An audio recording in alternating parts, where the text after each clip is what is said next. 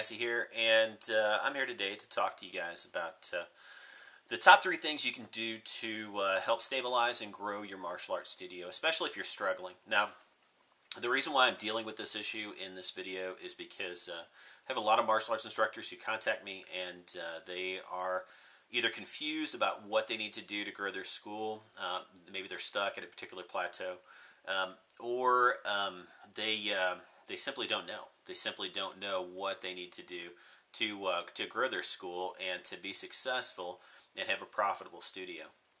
So many times what happens is martial arts instructors, they start their martial arts studio and they simply don't have the business acumen to run a successful studio. Now, a lot of us did that. I did that when I first started. That's why I failed several times before I actually had my first successful studio.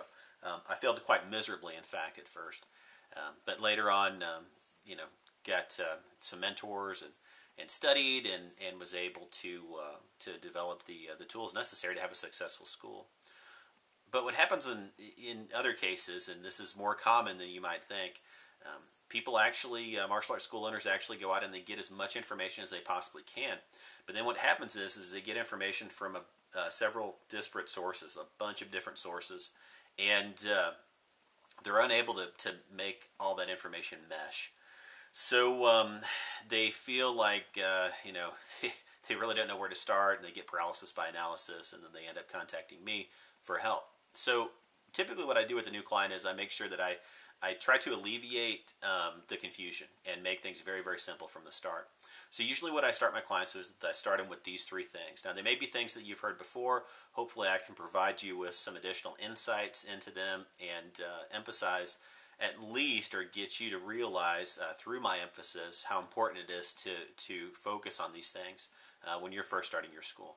So the first thing is attracting more students. And I know you've heard that many, many times, but one thing that I find that many new school owners fail to recognize is that building revenue is the most important thing that you can do in starting a martial arts studio, really in starting any small business, any business enterprise whatsoever, unless you're a startup with a bunch of VC investors just injecting money like crazy into your startup, which I think those days are over anyway.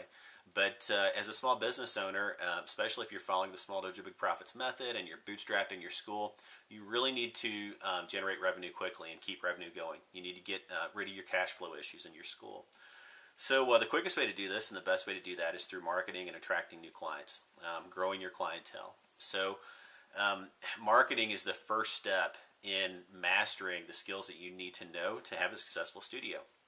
So how do you go about marketing your studio? What are the most important things to focus on? If you followed my materials for any length of time, you know that I'm a big fan of the 80-20 approach to doing business and the 80-20 approach to managing a martial arts studio, which is Pareto's principle. I've been a fan of it for a long time.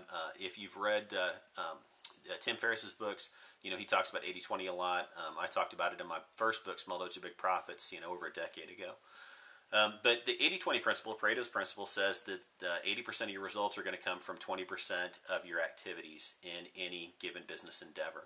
And I found that to be true in managing my own martial arts studios. So really what I like to focus on with new clients is the top 20% of marketing activities that are probably going to generate 80% of the results for a martial arts school. Why start off with the stuff that's only going to generate that other 20%? Because if it may take you to generate that last 20% of results in your marketing. It might take you 8 or 10 different things stacked one on top of the other to get that 20% when you could be going for the 80% with just a few marketing activities. So here they are. The first marketing activity is online marketing, which most people are aware of now. A few years back, I was really, trying to make martial arts instructors aware of the fact that they needed to have a website, they needed to do lead capture and all these things. Now, more and more martial arts instructors are hip to this, and they understand they need online marketing. So online marketing is the first step, or the first part of this, if you will. I call it the 3-legged stool of marketing, where you have 3 different marketing activities that support the rest of your marketing activities, and those are the first things you start with. So the second leg of the stool is direct-to-consumer marketing. So after you get your your online marketing down, you have a good direct response website going, you know how to drive traffic to it, and then you go to direct-to-consumer marketing, which is also going to drive traffic to your website and to help you get leads, capture leads from your website. So direct-to-consumer marketing typically is door hangers and direct mail. And either one of those will work. I personally prefer door hangers because I think I get a better response rate, because if you design them right, you know, people will, you know, of course they have to see them when they pull them off their door, and then they're going to see your offer right in the front if you design them properly. I think I get a better response, and I can do them a little bit cheaper than I can direct mail. But both will do. Door hangers are a little bit more time intensive. Direct mail is less time intensive but more expensive, so you have to decide what you're going to do. After that, you want to look at your referral programs and make sure that you have referral programs in place that are, number one, encouraging your students, your clients to refer people, and number two, making it easy for them to do so. And you have to remind people of your referral programs too. You can't just, you know, create, you know, guest cards and then expect people to bring their friends in. You have to encourage them to do so. And then the top of this this three-legged stool, I should say, the top part of it is public relations. That includes press releases and other things that, you know, public appearances that get you attention in the local press. Okay, so that's the first thing. The second thing is keeping the students you have. And to keep the students you have, you need to, you know, basically you need to deliver in two areas. The first is in promise delivery. And that's basically keeping your promises, promise fulfillment, keeping your promises to your clientele. And the second is in customer service. Now, we make promises to our clientele when in our advertising and marketing, and then also when they are an introductory member, when they're on a trial membership. So we have to make sure that we follow through on all the promises we make to them, whether it's weight loss, learning self-defense, for kids getting better grades, better attitude, you know, and so forth, to, you know, the things that we promise their parents.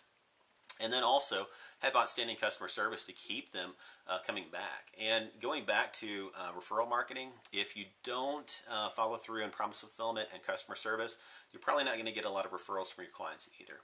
So that's really important. The third thing that you need to do after you figure out marketing and after you figure out retention, retaining your clients and lowering your attrition rates, is learning how to get paid on time and get paid enough. And that has to do, there's a lot of different moving parts there, but it's really pretty simple. It's figuring out how much tuition you can charge and still make a decent living in your school. Okay, not being at the absolute bottom of the list of people in your area as far as tuition goes. Hopefully being, you know, more at the top. I would rather have you be at the top than at the bottom or the middle. And then also raising your rates on a regular basis and finding some way to have systems in place that allow you to get paid on time every single month. So that could include some sort of recurring electronic billing system. You don't need to have a billing company anymore. There are so many resources out there and tools and software and whatnot that you can use to do this yourself inexpensively. But definitely you need to have electronic billing in place and make sure that everybody's on some sort of electronic billing system. And then make sure that your tuition rates are competitive, but yet still that you're earning enough money from your clients to where you can, you know, pay your bills and make a decent living. And then after that, after you figure those three things out, I will say there's an extra thing that you could possibly add in there. I don't want to complicate things for you if you're just starting out, but that's tracking your numbers. Numbers really hold the keys to the universe, and they really hold the keys to the secrets of how to run a successful martial arts studio. So I emphasize numbers a lot, although I will tell you honestly that I know successful martial arts school owners that don't track their numbers, at least not to any great extent. I even know of one really successful multi-school owner that most of you guys would know if I mentioned their name, that told me they don't even track attendance, which just floored me.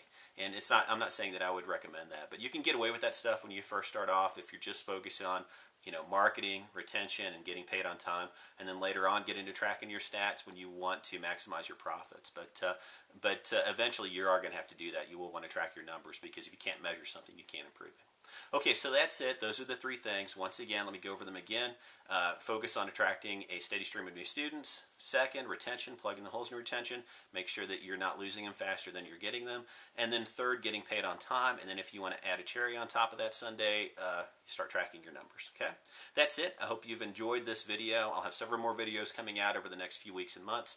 So make sure that you subscribe to my YouTube channel, which is Massie's Martial Arts, on YouTube, and then also be sure to visit mabizu.com and martialartsbusinessdaily.com to get the best information you possibly can at the most reasonable price. Most of it is actually free on Martial Arts Business Daily to help you run a successful school. Once again, thanks, and I'll see you in the next video.